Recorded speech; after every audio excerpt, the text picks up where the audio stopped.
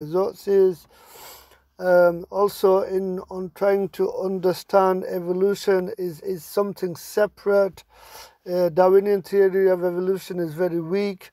Read Signature in the Cell and Darwin's Doubt by Stephen Meyer, and also check out the YouTube channel Darwinian Delusions by Subur Ahmed, and you will understand that evolution it's a separate thing. It's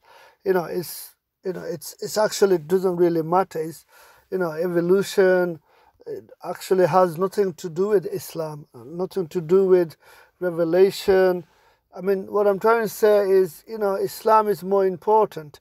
Islam is really important.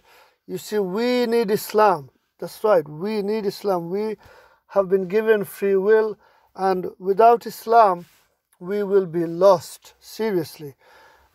Also, I want to talk about quickly, you see, the Myanmar military slaughtered the Rohingya Muslims and threw Rohingya Muslim babies into the fire.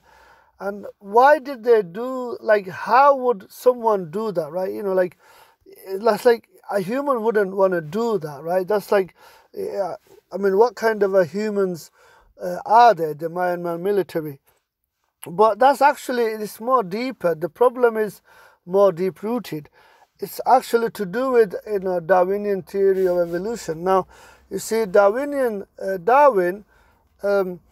because of his origin of his species and basically random selection, is there random mutations or natural selection and all that.